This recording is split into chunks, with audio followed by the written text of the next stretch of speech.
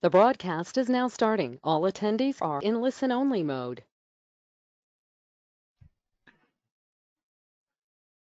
Good morning, everyone. Welcome to the 5th webinar on SimSolid. We'll give 1 minute or two for everybody else to join in. If somebody could say you can hear me loud and clear and also see the screen, I'll appreciate that. Thank you.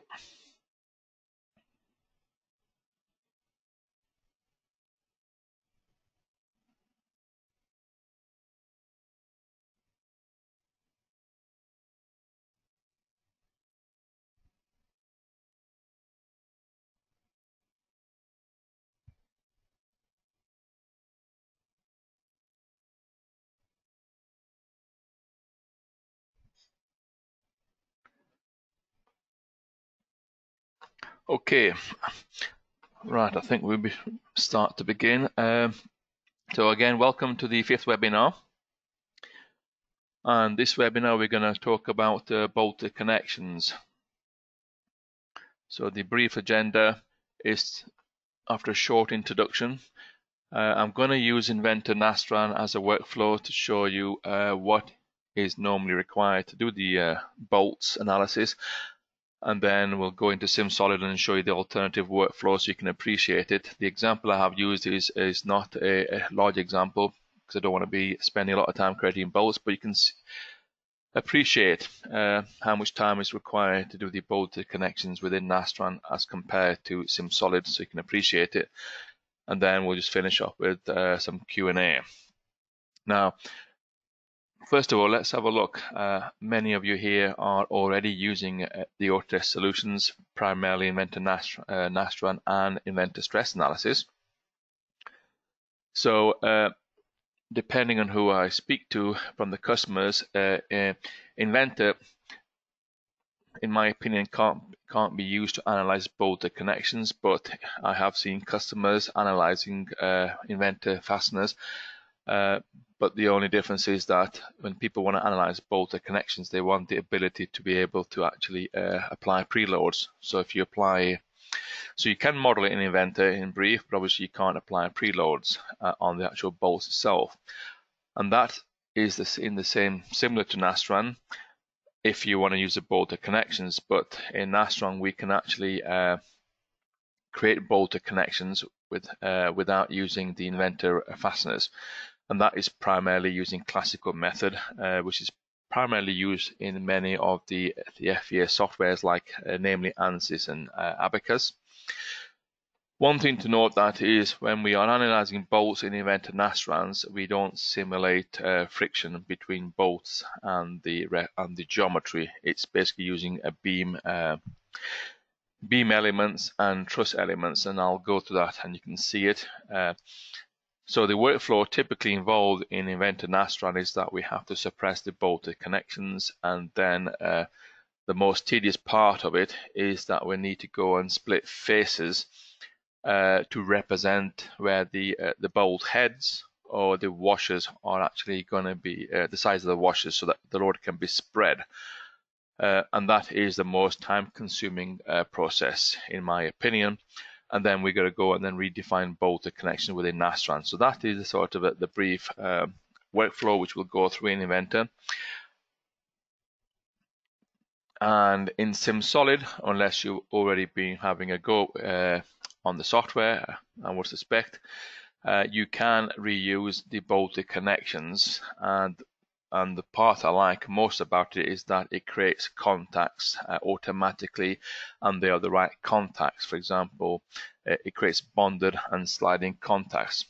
So that is a big plus within SimSolid. So I'll go through these different workflows. Okay.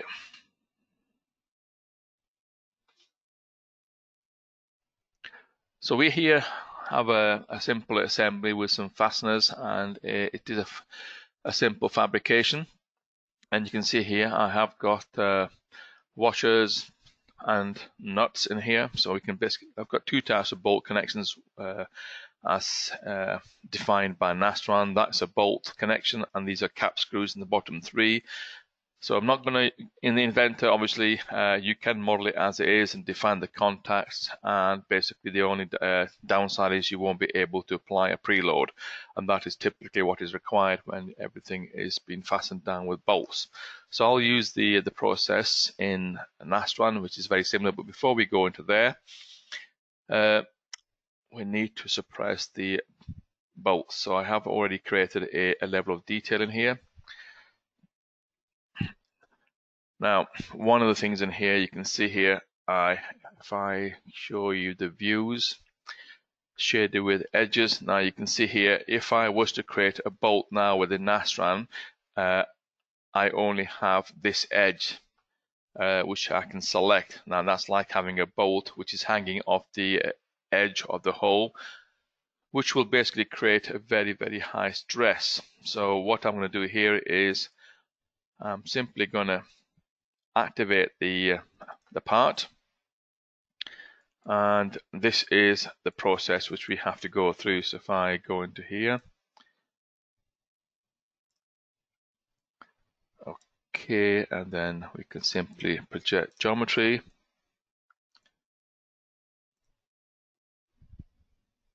and then you can define the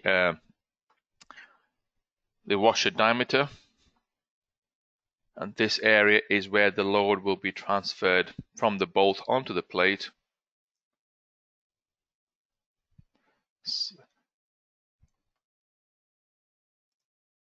Okay, and then I'm afraid you have to do these for all the bolts, so we just simply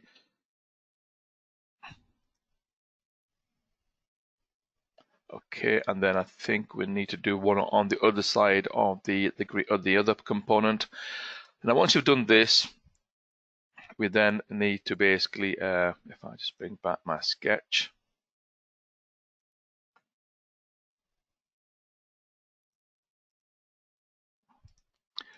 okay, so now we need to split the faces.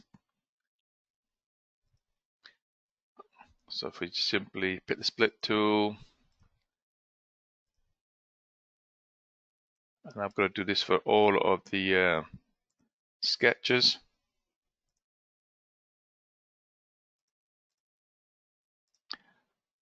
Okay. And just one more at the back end here.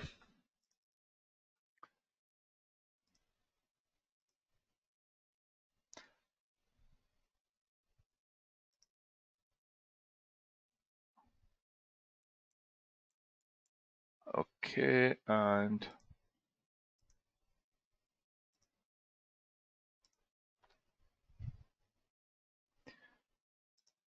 I think they're almost done. So obviously you can see here already that if you have lots of bolted fasteners, it's probably going to take a little bit of a while to do this.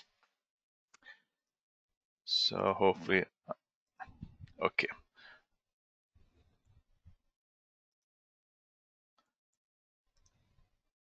So we're just going to remove the sketch dimensions. Okay, we got the edges here. And now we're ready to go into Nastran.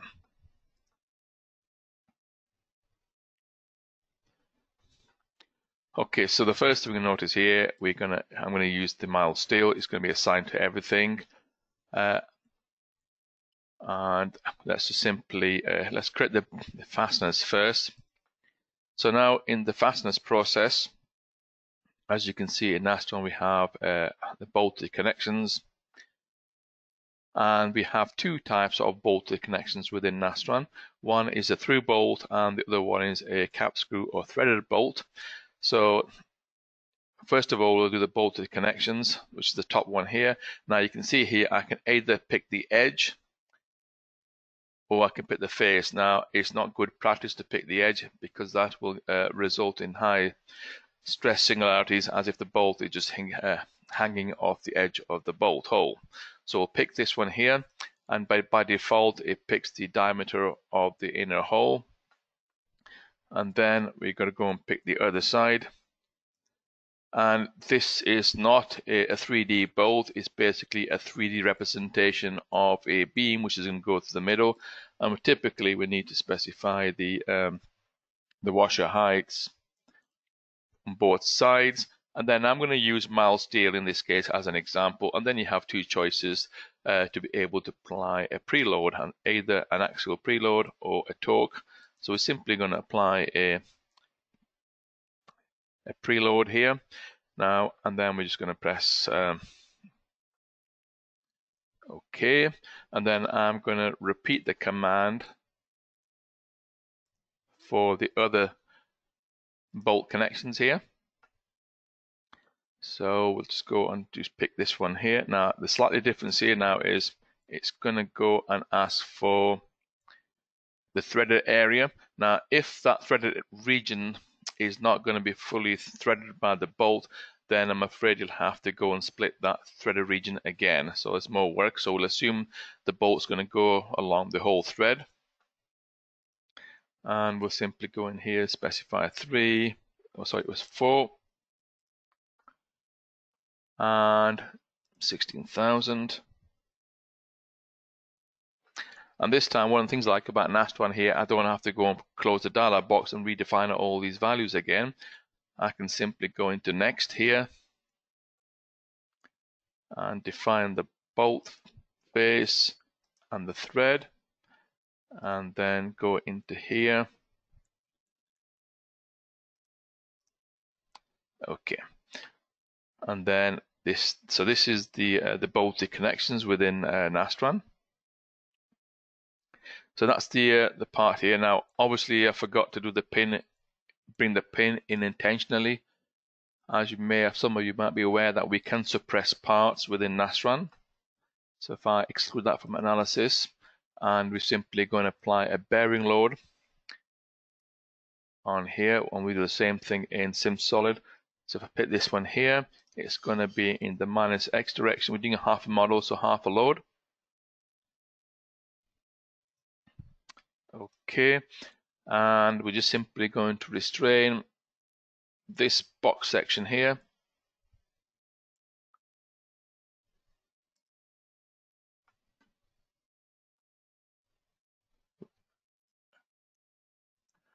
Okay, and the only thing left now is we simply need to go and define the contacts. We'll do the automatic contacts, and we'll have a quick look now. Obviously, it's brought up the contact between the pins, so we can simply suppress that. It's a bonded contact, so we can change that to a surface contact. We can specify a friction, but I'll leave it here for a moment. And now we can just, I'm going to keep the default mesh. I do understand the mesh is not fine, but we'll run this. If I just change the color so you can see the mesh. Okay, so we have, so this is an example here, so we can run this.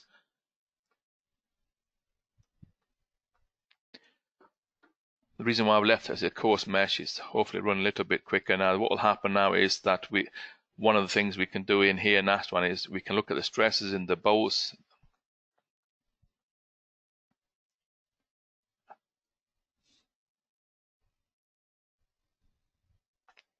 And also I just want to, we have some new audiences here, so I just want to show you the differences and the speed of the analysis as well.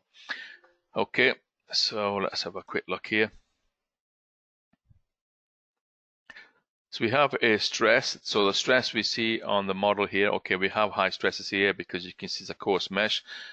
We have a stress. So the way Nastran works is that the first stress you look at is in the geometry itself. And what we can do here is we can then change the results types to beam von Mises. And this then basically gives you stresses in the beams, as you can see here. And we have different colors, and we high stress in the beams. So we just got to basically make sure that the stress does not exceed the yield limit of the bolt materials. You can also look at shear force and axial forces also within the beams within Nastran, but just wanted to give you a feel for what is involved inside Nastran. So now what we'll do here is have a quick look at SimSolid.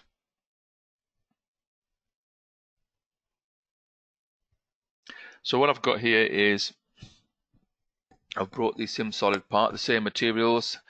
Now the only thing I didn't do is switch on the automatic contact, so I'll switch that on now. and this will create, and you can see all the bolts and fasteners have come through, and we're basically going to see all the connections and all in here. And if I simply, first of all, let's just apply a structural linear analysis, and also we'll apply the same material to everything. Okay, so we have the same materials. Now what I can do here is we can have a look at what is happening. If I pick this bolted connection here, we can review the part of the connections. And the one thing I like about SimSolid here is you can see here it has automatically configured the contacts on the fastener. So we have the bonded contact between the washer and the bolt head. Then we have a sliding contact between the bolt and the washer, and also with the washer and the plate. You can see this one, sorry, the bolt and this plate here. So it saves us going and modifying all these contacts within the analysis software. So this has been done automatically. You can modify these to whatever contacts you want. So if I just cancel that, let's just show it once more. So if you want to change any of these contacts, you can see here, you can pick and choose whatever contact you prefer. So you can modify these to your liking. So that's one of the things I like about in SimSolid. All the contacts have been predefined and pre-selected. So what we'll do here now is we'll simply go and do the same thing we did inside in Nastran. So the first thing I'm going to do here is to suppress the pin.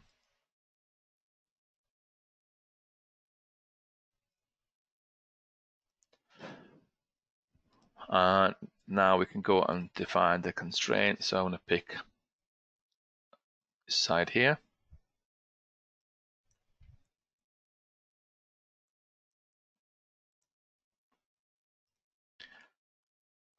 Okay, and the next thing we're going to do here is apply the preload or the bearing load first of all,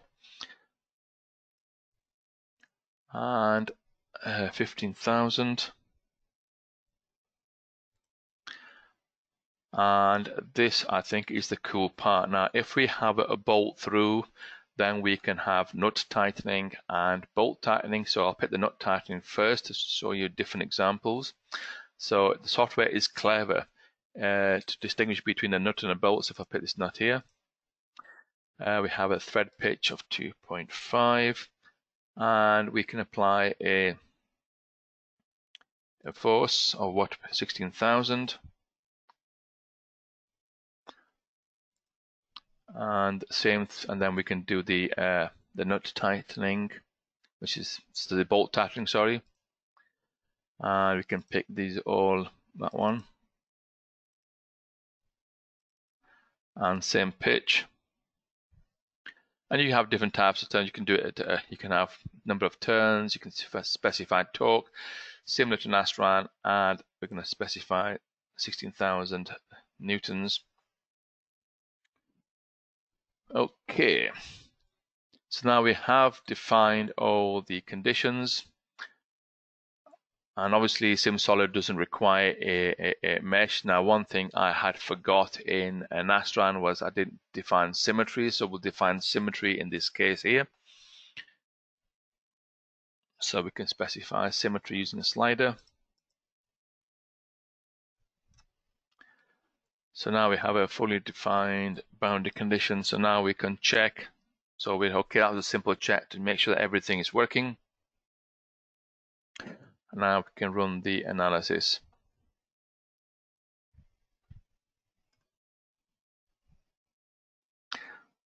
So this is going to the three different iterations based on the, if I just click on that for an example, is on the stiffness. And if you want more accurate results, we can do this adapt for stress like we did in the early webinar. So if I cancel that to show you the results. So let's look at the stress results. Now you can see here unlike Nastran, we're looking at the stresses in the bolts and the whole body here. So I want to look at the maximum stresses in here. So what we'll do here is zoom into that area there. And this is one thing I like. You can see here the highest stress is actually in the bolt itself here. So this is one thing I like about SimSolid. You can actually zoom in and it sort of makes everything else transparent. And then if I want to look at this plate here, and it goes everything else out again.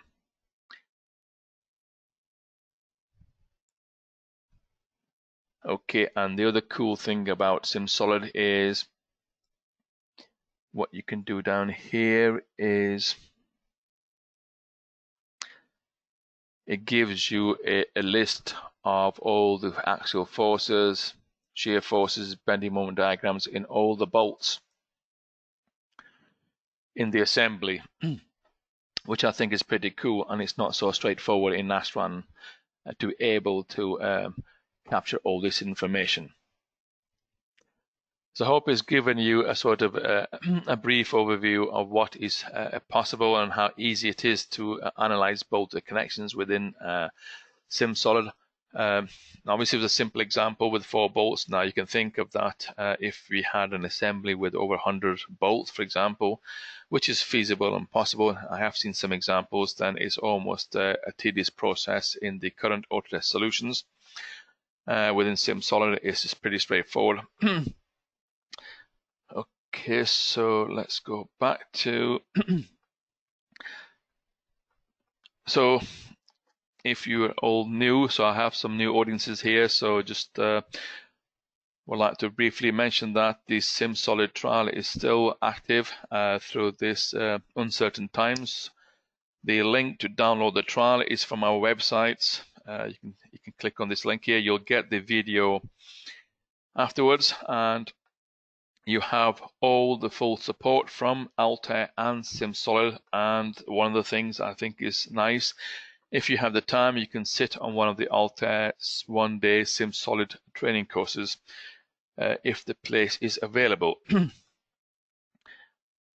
Now, don't forget to attend our last session, and in this session I have a very large example of a welder fabrication and over several hundred bolted connections. One of our customers, courtesy of Pilkingtons, and it'd be nice to see how long a typical example like this would take within Nastran, and I will be doing it live within SimSolid, and you can then compare and get a feel for how long it's going to take.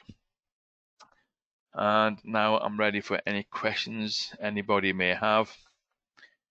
I know it's been a while since we had our earlier sessions, so I'll hang around for a couple of minutes, and I do hope you can join me for our final session next week.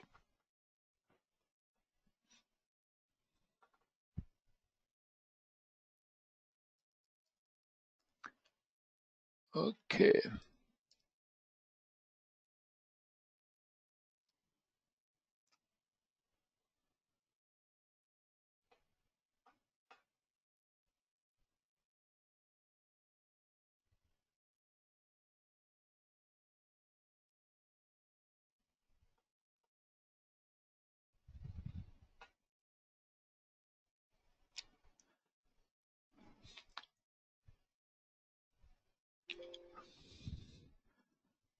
Well, okay, guys, thank you very much, and I hope I can see you guys next week. Thank you very much for your time, and bye for now.